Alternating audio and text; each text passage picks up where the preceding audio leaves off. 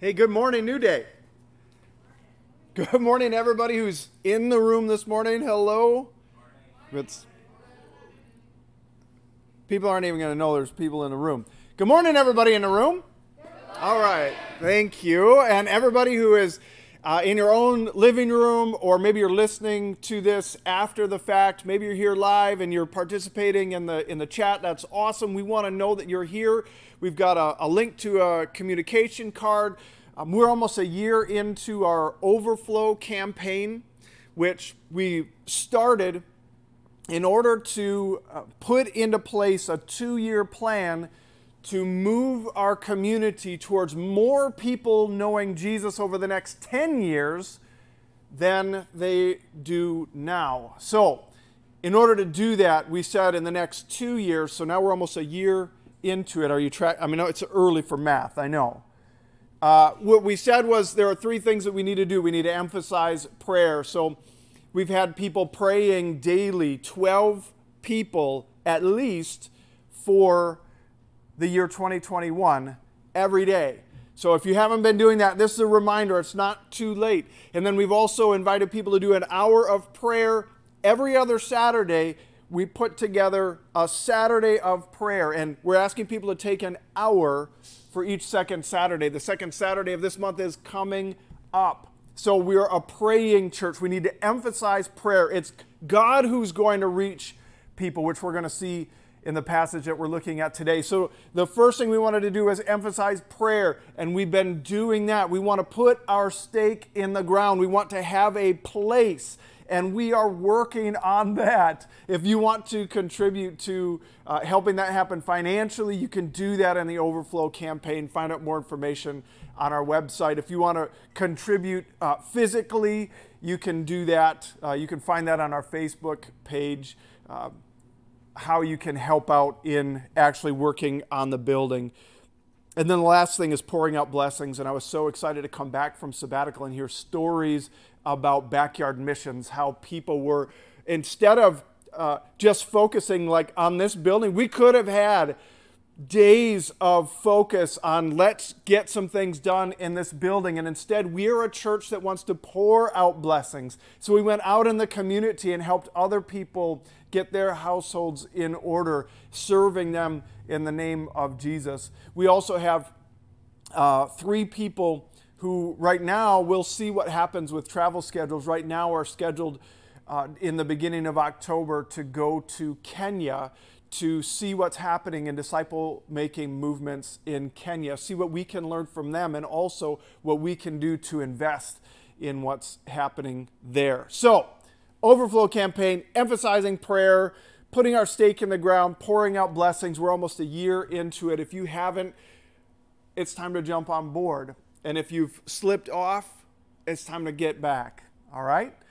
The message this morning is about burdens. If you feel like I just put a big burden on you, you're going to love the message this morning, because it's about carrying heavy burdens. It's about resting from the burden of religion, which might seem a little bit weird since here you are in church. Let me read from Matthew chapter 11, starting in verse 25, where it says, "At that time Jesus prayed this prayer, 'O Father, Lord of heaven and earth, thank you for hiding these things from those who think themselves wise and clever, and for revealing them to the childlike.'" This goes with last week's message, right? About humility. We want to be a church that's characterized by being humble. And Jesus says it isn't the people who think that they're wise and clever who are going to receive and understand a message from him. It's those who approach him with faith like a child. He says, "Yes, Father, it pleased you to do it this way. My Father has entrusted everything to me. No one truly knows the Son except the Father, and no one knows the Father except the Son, and those to whom the Son chooses to reveal him." There's some, again, it almost feels like math. So the Father knows Jesus, and Jesus knows the Father. So there's a very relational thing going on here. And Jesus says, and no one knows the Father except those to whom the Son chooses to reveal him. So there's this relationship between Father and Son within the Trinity. And then Jesus says, and I invite other people into that relationship. And what we're going to continue to see is that what Jesus invites us into is not just rules or religion, it's relationship. So if you want to know God, if that's what you're striving for, then you've got to know the Son, and He has to reveal the Father to you. Then Jesus said, and this is where I really need you to tune in. Then Jesus said, come to me, all of you who are weary and carry heavy burdens, and I will give you rest. Take my yoke upon you. Let me teach you, because I'm humble and gentle at heart. Then you will find rest for your souls. For my yoke is easy to bear, and the burden I give you is light. We're going to dig into this a little bit. I'm coming off of sabbatical, time off. The word sabbatical just means rest. So I'm coming off of this time of rest. And one of the questions that I really wrestled with over the last couple of months is, what does this mean when Jesus says, come to me, everyone who's weary and carries heavy burdens, and I will give you rest? What does that look like? Come to me, all who are middle class with some post-secondary education between the ages of 26 and 45. That's not what he says. Like we talked about this last week about the target audience, the demographics. Sometimes in church we get caught up in who is our target audience. Who is the target audience for Jesus here? He identifies them. Come to me, all who are weary and carry heavy burdens. How many of us have felt weary and carried heavy burdens lately? This is a time where you can participate if you're in here. I see somebody nodding their head. How many of you have felt weary and like you're carrying heavy burdens at some point recently? Oh, there's like 4 or 5 people in here who have. I have. I'll put 2 hands up for me. This message is for you.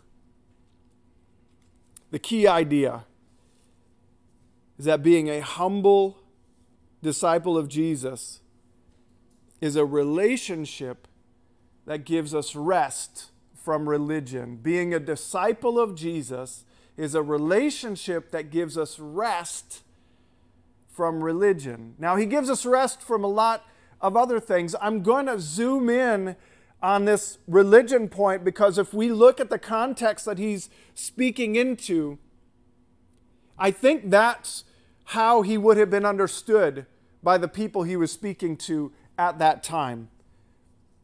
I think that's the closest we can get, is that he's specifically talking about religion here. And then we can take that principle and broaden it out. Has anybody ever had a conversation with somebody who said, I consider myself a spiritual person, but I'm not into organized religion? This is another time where you can participate. Anyone? I consider myself a spiritual person, but I'm not into organized religion. That's a pretty common position to take lately. As during my sabbatical, one of the really great takeaways from it was time spent with family. And I drove to Upper Michigan with my mom at one point and reconnected with cousins. Some of them had gotten married and had kids, and I'd never met their spouse or their kids. I have 17 first cousins on my mom's side, so there are a lot of them out there. I had a chance to meet some of them, and I was talking to my cousin's husband, who I was meeting for the first time, and even like my cousin-in-law, I don't know if that's the right term, but even he knew, oh, you're the one who's a pastor. I have that reputation. Even before he's ever met me, you're the one who's a pastor. So we were immediately able to talk about some spiritual things because of that. And when I asked him, well, what's your background with church? And he said, well, my wife and I, so my cousin and him, are agnostic. Agnostic just means we don't know, we don't feel like God can be known. Gnostic means wisdom. A means without. We feel like we don't know. We're agnostic. We consider ourselves spiritual people, but we're not connected to organized religion.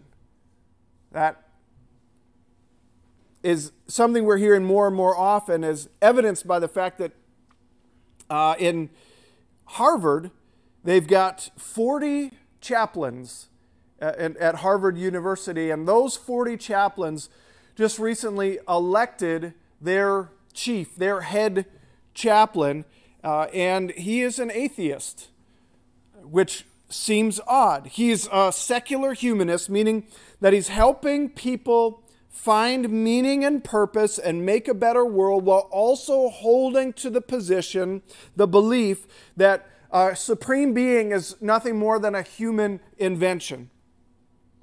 We just finished the Believe series where I addressed the existence of God way back in January, so I'm not going to get all dig back into that, but some books that were helpful to me when I would have doubts over the course of my life: Mere Christianity by C.S. Lewis, The Case for Christ by Lee Strobel, Letters from a Skeptic by Greg Boyd. All of these books kind of address the existence of God. So if that's something you want to dig into a little deeper, I encourage you to do that. The Language of God by Francis Collins, who I've been seeing on TV a lot lately. He's one of the preeminent scientists in the world today, and he wrote about the existence of God.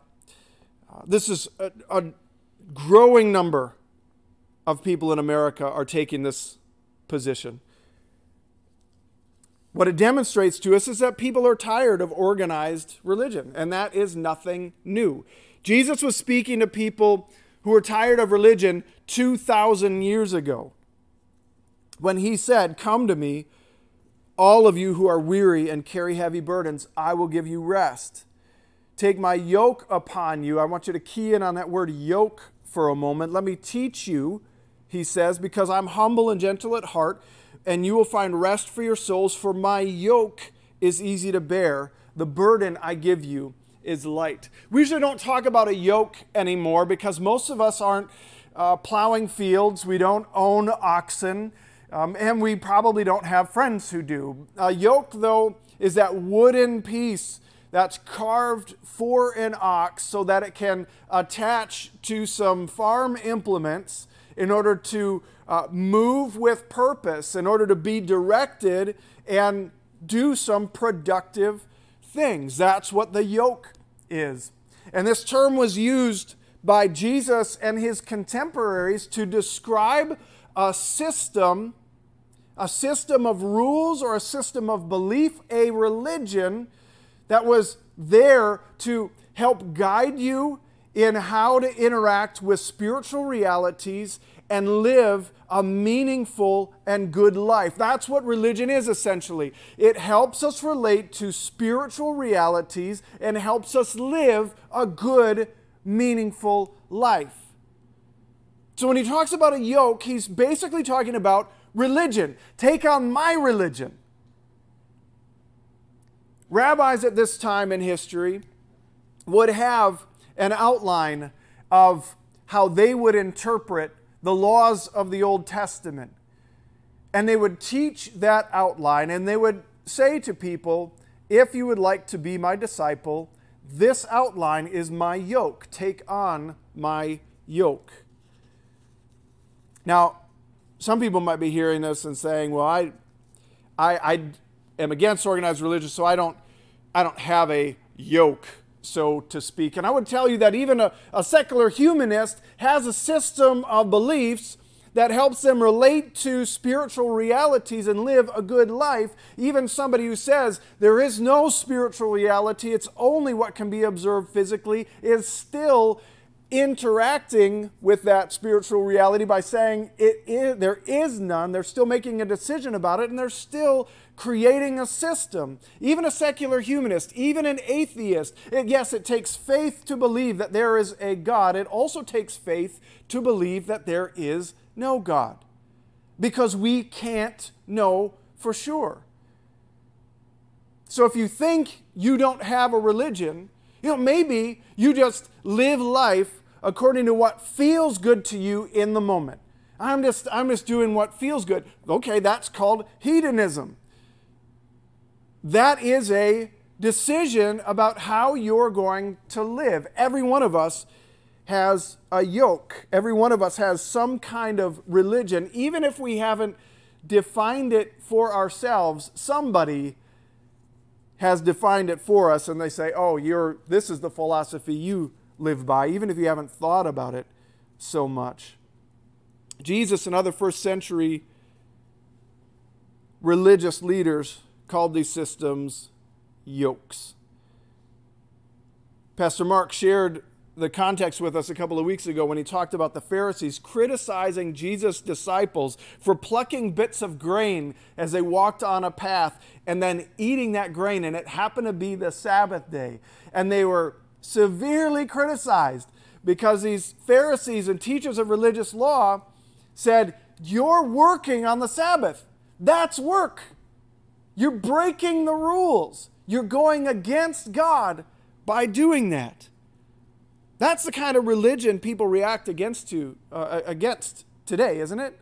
Where they feel like somebody's looking over their shoulder. Somebody's seeing you do something that you feel fine about, and they say, hey, you can't do that. That isn't pleasing to God. Stop that. Nobody wants that kind of religion around them. Not only do they not want someone looking over their shoulder, they never want to become the person who looks over other people's shoulders. No wonder people are reacting to religion. People at that day, in that day said, if that's what it means to be a Pharisee, then leave me out of it. People today are looking at disciples of Jesus, people who claim Christianity, and saying, if that's what it means to be a Christian, leave me out of it. I don't want that kind of burden. I don't want that kind of judgmentalism. Now, Jesus saves his harshest words for those Pharisees. And I want to make a quick note here.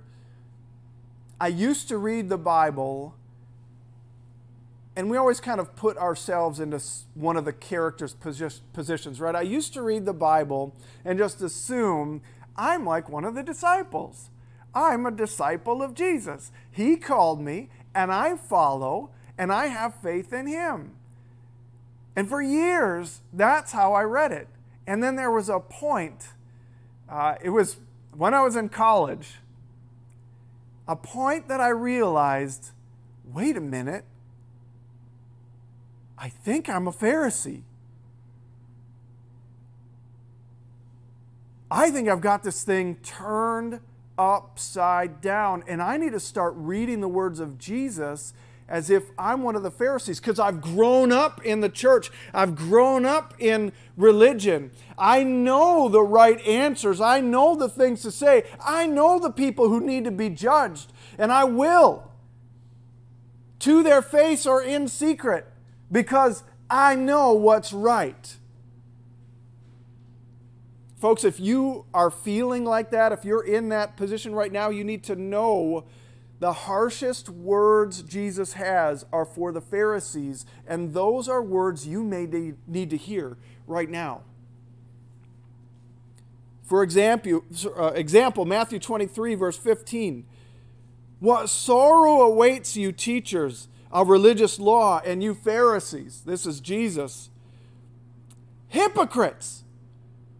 For you cross land and sea to make one convert, and then you turn that person into twice the child of hell you yourselves are. Can Jesus talk like that? He does. He saves his harshest words for these Pharisees. He's talking about international missions right here. I'm not saying our international missions. I'm saying the Pharisees' international missions. I just want us to be aware that Jesus isn't always so kind and lovey and gentle. He does have times where he needs to call people out. And he calls out religious people. After giving all kinds of warnings to the Pharisees in Luke's gospel, we see the experts in religious law chime in And it makes me smile, it makes me laugh a little bit, because he has these harsh words for the Pharisees. And then the experts in religious law go, did you realize that's offensive to us? And Jesus answers in Luke chapter 11, verse 46, yes. So he starts. Do you know you're offending us right now? Yes, said Jesus. What sorrow also awaits you experts in religious law? For you crush people with impossible religious demands, and you never lift a finger to ease the burden. So is Jesus talking about religion when he talks about heavy burdens? It's really possible. It seems like a tie-in to how he talks to religious leaders. The Pharisees and experts in religious law, they had a yoke that was weighing people down and actually holding them back from knowing God and living in a way that pleases him. This helps us understand better what Jesus was saying in Matthew 11. Where he knows people are weary and carrying heavy burdens. And he's inviting them, come to me, I will give you rest. Take my yoke upon you. Let me teach you, because I'm humble and gentle at heart, and you will find rest for your souls. For my yoke is easy to bear, and the burden I give you is light. Now, if you know about Jesus, if you've read the gospel accounts, Matthew, Mark, Luke, John, then when I ask, does Jesus ever make impossible religious demands? If you know his words, you'll say, yeah, he does. All the time, actually. He says things like, you've heard it said that it's unlawful to murder. That might be part of someone's yoke. They say murder equals bad. You have heard that said. I tell you, if you hate someone in your heart, you're guilty of murder. You've heard it said that adultery is a punishable crime. Jesus says, I tell you that if you have lusted after someone in your heart, you're guilty.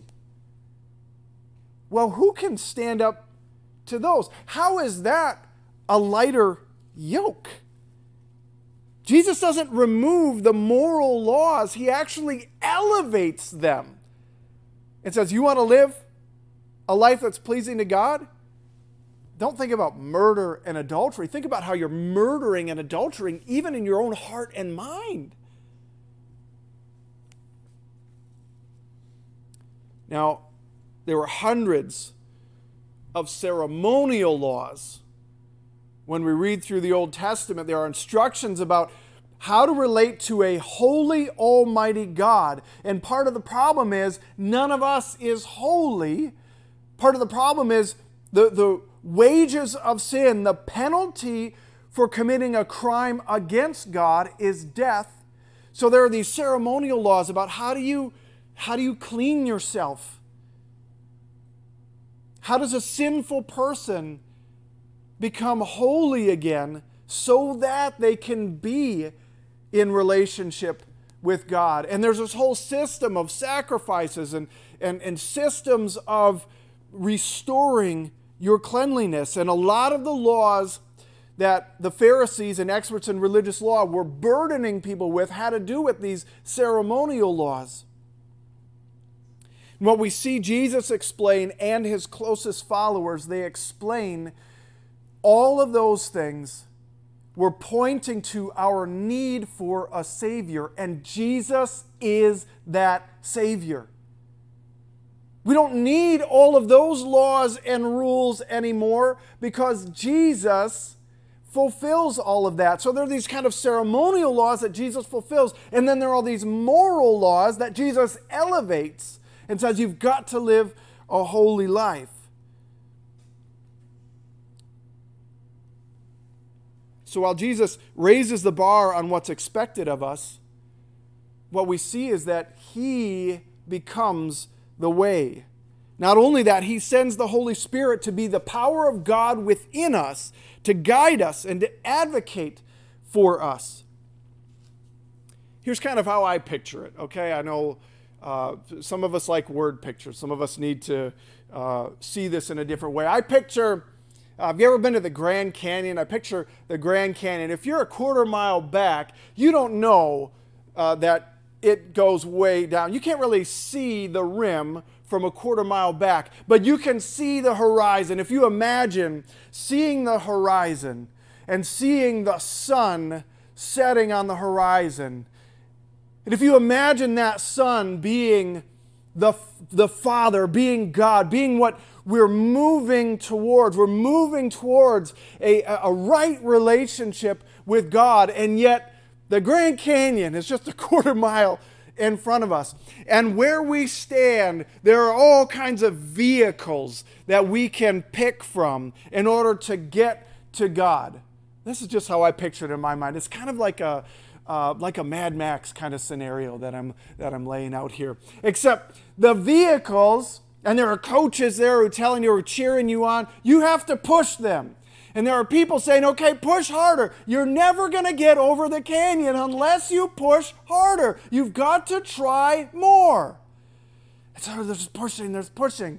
And then at some point, the voice of Jesus comes to those who are weary, to those who have tried so hard, to those who realize, I am never going to get over this canyon. And they have stood up and they have looked around, and Jesus has said, hey, look, over here.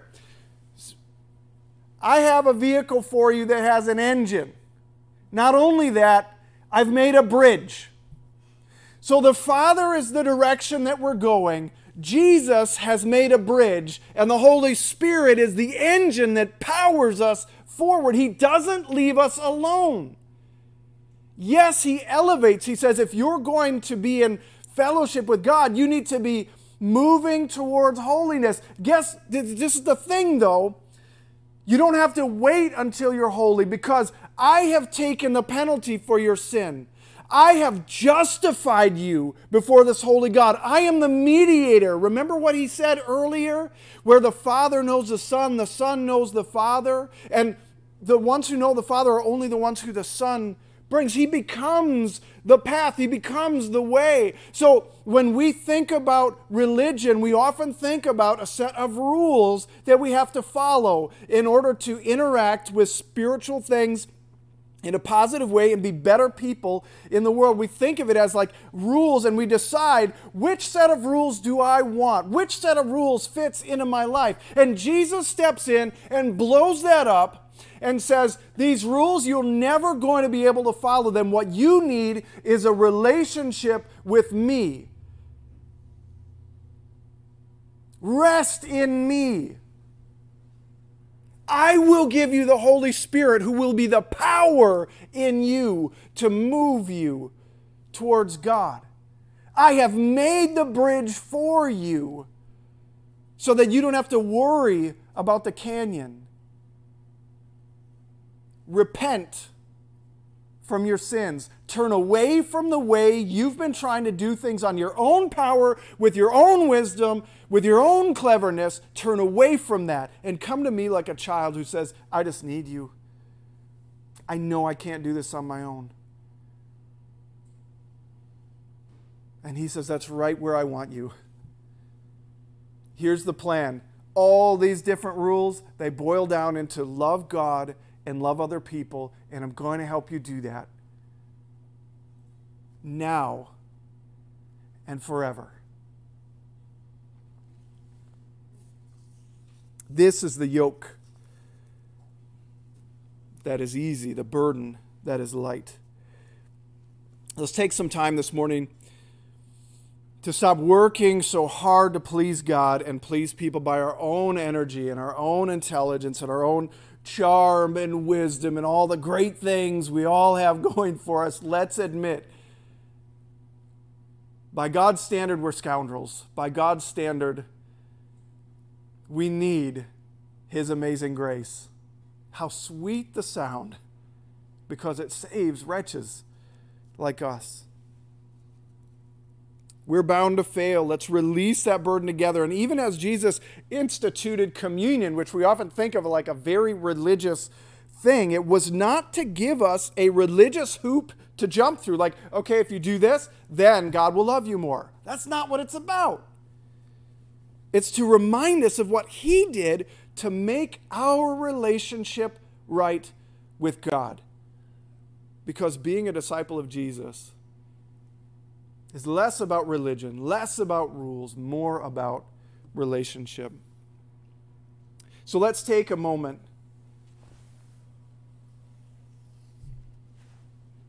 and at home, if you've got a piece of bread, that's great. If you have something that is approximately like that, do whatever is going to work for you.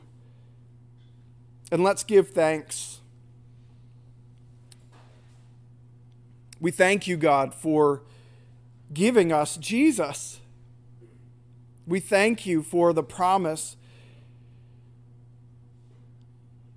that He will give us rest as we admit that we are weary, that we are heavily burdened, and as we trust that He's done everything necessary to relieve those burdens. We put our faith, our belief, our trust in Him.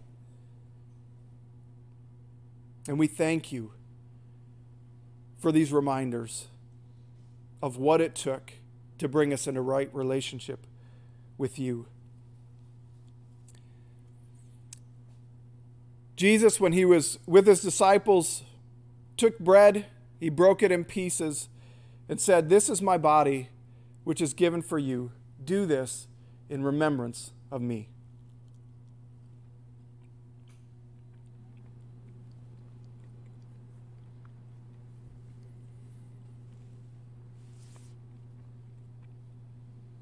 And in the same way, He took the cup of wine after supper, saying, "This cup is the new covenant between God and His people, an agreement confirmed with my blood." This is Jesus making the relationship right by His blood shed on the cross.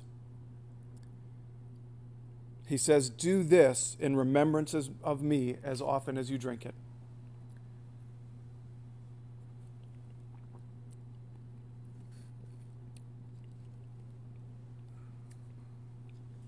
Let's pray again. God, as you have made a right relationship with anyone who puts their belief, their trust in Jesus, we pray that we would continue to be conformed to His image, that we would become more and more like Him, that we would see the fruit of the Spirit in our lives more and more, that we would love you and love our neighbor in ways that we couldn't have imagined before, because it's what you're doing within us. We pray this would be honoring to you. In Jesus' name, amen. Thank you guys for tuning in. Next week, we continue in the same passage, and we see that Jesus gives us rest from discontent. So I'm looking forward to seeing you next week as we continue to find rest. Go in peace.